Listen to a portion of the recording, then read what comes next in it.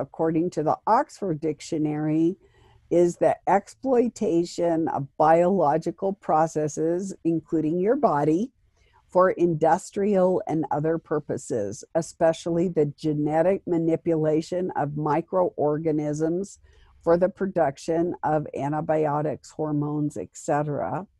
The best definition is technology based on biology, and it also it harnesses cellular and biomolecular processes to develop technologies and products that help improve our lives and the health of our planet. But I would tell you that they put the planet first and the lives second. We need to talk about what activates these particles. And as I have mentioned a couple times, it's microwaves. So what are some of the dangers of these microwaves? They can affect your behavioral performance. They can cause seizures. You can have gross alterations in your brain function. You can have 30 to 100% increase in blood flow, which isn't necessarily a good thing, and it can cause death. And another thing is that the researchers and scientists are looking into fingerprintless bioarchipelago. And basically, they're looking at all these things on the left-hand side, the bacteriological viruses, prions, parasites, fungi, carcinogens, toxins, hormone regulators. And are looking at scalable on the right-hand side. So they can be fatal or they can disable. They can be for a short time or they can be a long time. They can be anti-flora, fauna, and functional. Functional means that you are able to get a job done either in your brain or your body. And direct or undetectable binary system. They can be natural or a genomic modification, and they can be hacked. So quickly, we are moving from science fiction to reality. We have DARPA-controlled cyborg insects. We have designer babies to resist HIV implanted into us if we allow them to put the vaccine in us, inserting human DNA into primates, which basically brings us the real planet of the apes, non-traditional medication, and novel vaccines.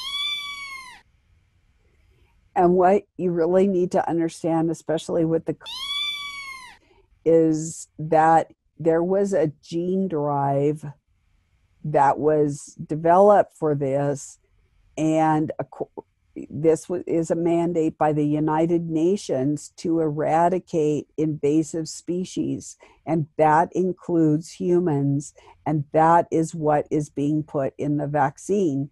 It is a gene drive likely fielded for pestilent species to control them by 2025. But now that the vaccine is being deployed, it's called the DAISY drive, and you can look at that a little bit later. But this, when they are talking about the gene edit in the fatty lipid, this is a pesticide.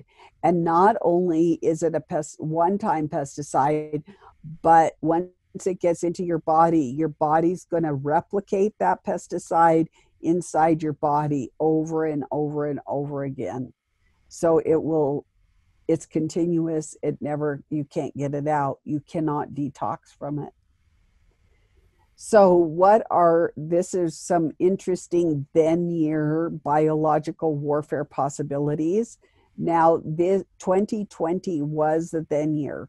So what is in play right now? We have aflatoxin due to the many floods around the world.